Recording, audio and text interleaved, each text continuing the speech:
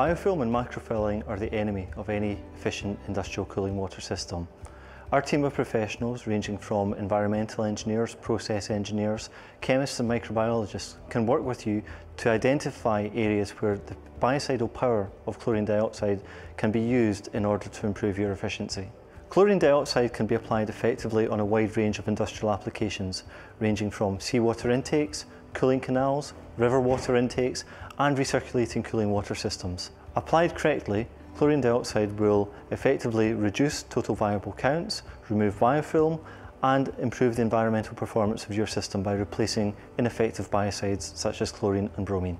It's true that gram for gram, chlorine dioxide will always be a more expensive treatment option than competitive treatments such as chlorine and bromine. The real benefits come from the performance efficiencies that you can obtain by effectively applying chlorine dioxide to remove biofilm and macrofouling from your process. These cost benefits can exceed several times the cost of the process itself. The unique chemistry of chlorine dioxide allows it to be applied in very challenging industrial processes which may already have high degrees of organic contamination. People within the industry often talk about their cooling water systems being under control. They're just about good enough. By applying the biocidal power of chlorine dioxide, it allows you to maintain the efficiency and the energy costs of your cooling system at or near design capacity. That can result in hundreds of thousands of pounds worth of cost savings for your business every year.